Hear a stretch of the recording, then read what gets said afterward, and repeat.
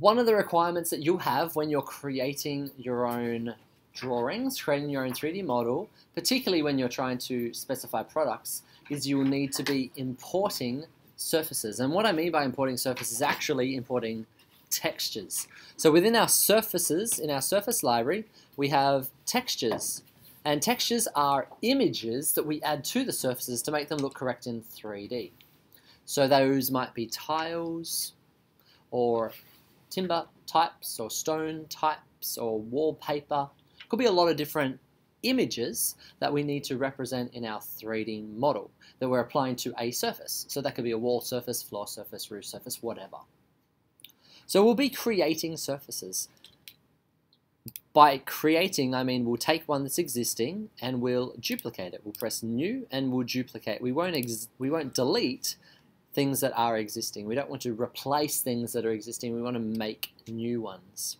And when we're creating new ones, we'll do it in a naming system that makes it easy to find. So I prefix everything with AED, ArchiCAD, just so it's easy for me to find and locate and keep separated from other things. So when I go into this list, I also have some CB at the end, which is all of the different color bond colors. And so that's a way that I can differentiate between things that I've created and things that I've imported from somewhere else. So that's surfaces. Now, how do we manage the library of where these are found? Just like our library, that we have object library, and that's related to something, we see that there is an embedded library, and we have a linked library. And that linked library means it's an external file that we link into this file. And that's very important. We talked about the file size. We want to keep the file size as small as possible. And so in order to keep it small as possible, we don't want to embed everything in our library manager. Let's have a look at what I mean by that.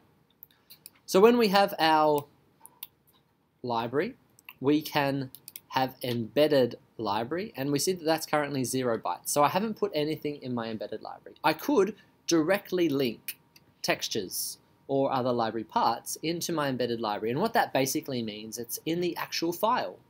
So that means I can go from computer to computer and not lose anything. That sounds like a brilliant idea, except for the fact that when we put it in our library, it's very hard to manage. If we wanted to update that image, it would be very hard to do that. And it makes our file size large. So as we do that more and more and more, we get our big, messy file type that now is slow to open, slow to transfer, slow to do a lot of different things. So making the file size large is very problematic. So instead of embedding, what we want to do is to link. So we can see that there's a location on all these other things. And that's telling us where we find those libraries. Now, what do I mean by a library? Again, it could just be a folder. I'm linking a folder, and that folder is either containing an object file, a library file, or a texture, in this case, which would be an image file. So how do we do that? We add. So if we wanted to add, I'm going to start by delinking, unlinking this. So we'll select and we will delete the link, remove selected library. So that's my texture library. So now that's gone. The file is going to reload now without that in it, or in other cases it would reload with the new libraries that we added into it.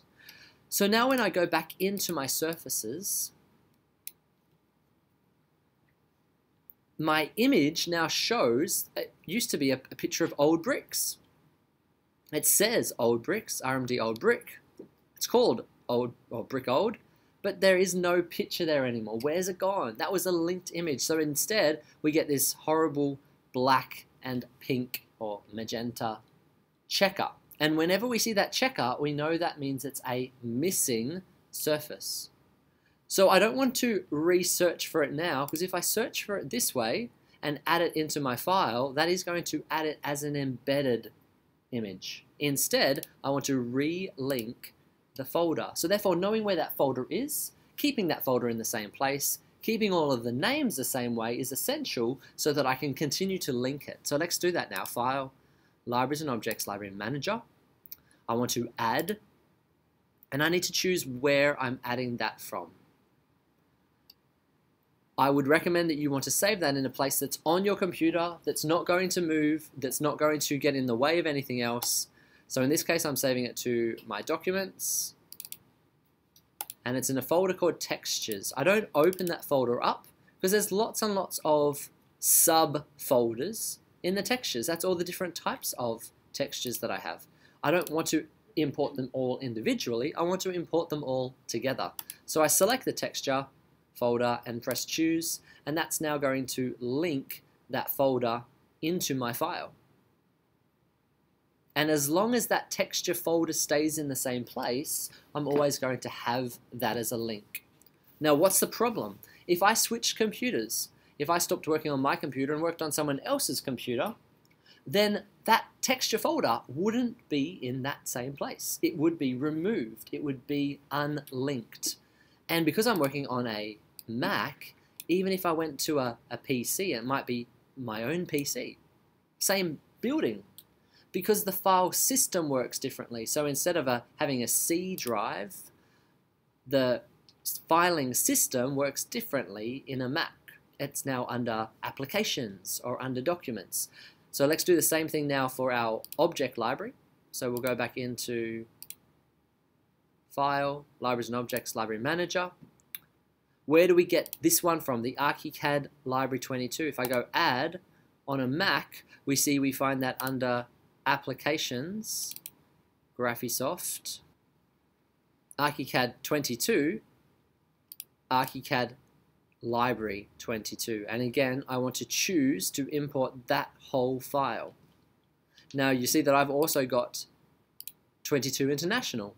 And there is a difference between the files, the libraries in ArchiCAD Library 22 International compared to ArchiCAD 22. What's the problem though? They're both called the same thing. So what I'd need to do is to change the file name extension. Maybe I'd put int after for international after it. Otherwise, it's going to think that it's the same folder. Now it's from a different place, but it's the same name. So I have to make sure that those two are different. It's from a different place and a different name if I want to link different folders. So I have my linked libraries, and if I wanted to move from computer to computer, I'd either need to copy that whole folder, maybe on a USB, and then put it somewhere, and then relink that one again, or the other option is to attach, or the technical word in ArchiCAD is archive this file, so that all of those elements get stuck together, or get tied together, because the symbol is using a belt. So when we go Save As, I can choose to save my file as an ArchiCAD archive project.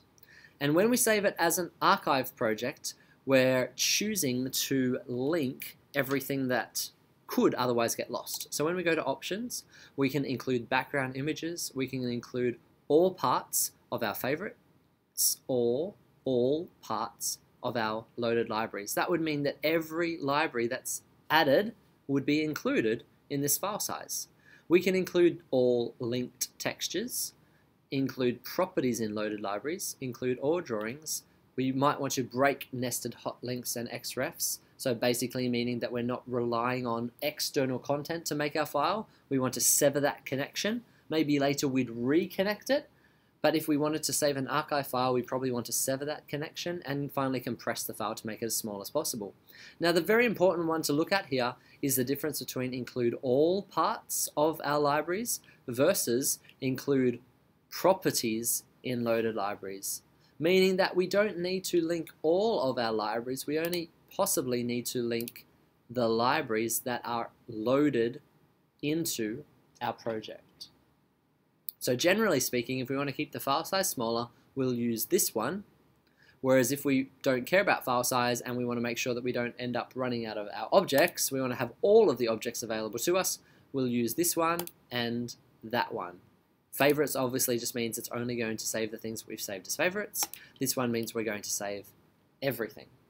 So we've got a choice between those, and that's how we can save our libraries when we travel from a computer to computer, but it's still not my recommended method unless you are truly archiving, meaning that you're ready to stop working on that file. If you're going to stop working on the file, save it as a PLA.